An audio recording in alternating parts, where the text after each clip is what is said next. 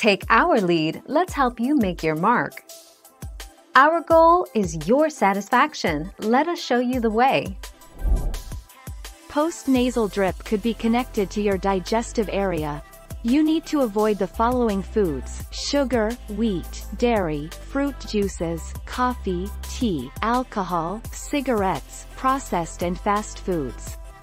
Basically all man-made denatured foods. 15 September 2003.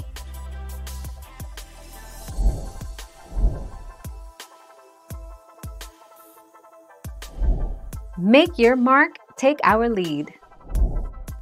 To provide relief, you need a mucus substitute, and honey is ideal. Honey is sticky and thick, providing a protective membrane over the mucous membranes.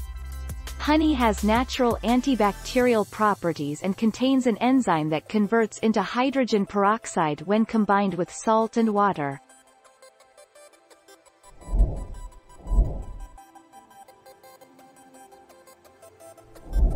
Let's help you make your mark.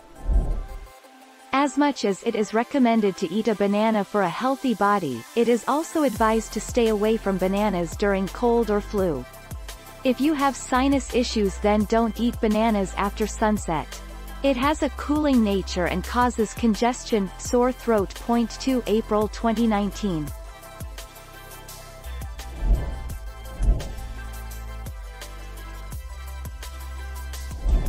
Let's help you make your mark. Non-allergic triggers of post-nasal drip may include worsening symptoms with weather changes, exposure to strong odors or perfumes, eating spicy foods, gustatory rhinitis, or as a result of taking various medicines for high blood pressure, medication-induced rhinitis.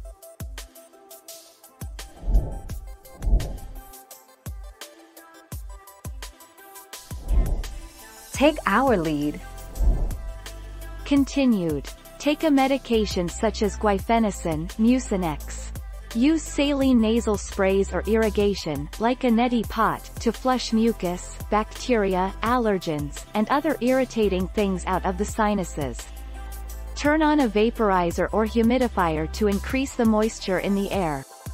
The 22nd of June 2020.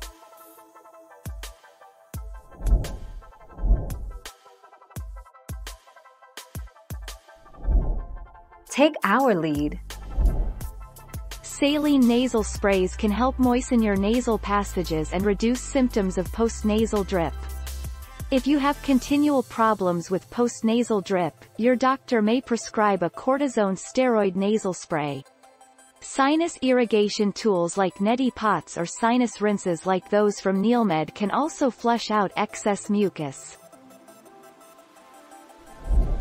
Thank you for watching. Please subscribe and hit the bell notification.